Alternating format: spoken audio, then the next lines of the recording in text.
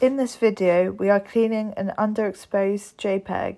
Firstly, you go into adjustments, which can be found on the right hand side of the screen. As you can see, there are many different tools that can help clean the image. You have brightness and contrast, levels, curves, exposure, vibrance, hue and saturation, color balance, black and white, photo filter, channel mixer, color lookup, invert, posterize, threshold, selective color, and finally gradient. So to start with, we'll go to brightness and contrast. And with this tool, we can brighten the image up slightly. As you can see, it looks a lot better already, but still needs some adjustments. The contrast tool in this case won't do much due to the fact that the dog is black and will make it look darker, which isn't what we're looking for. Next, you go back into adjustments and select the levels tool. Here you can play around with the different tones of exposure in the image. As you can see, when I move the middle cursor around, it changes the exposure of the mid-tones in the image. It has already improved the image by quite a lot. The white cursor focuses on the highlight tones, so the brightest parts of the image. You can play around with it to make them lighter or darker.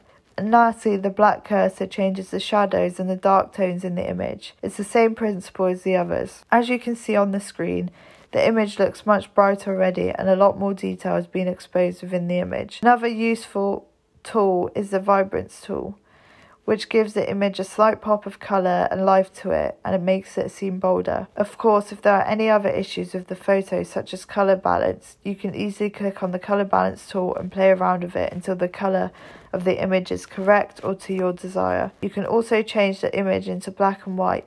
You can change how bright or dark you want certain tones to be. In order to delete an unwanted layer, you just select the bin icon on the bottom right hand corner and it will delete the adjustment. And that is how to clean an underexposed JPEG image.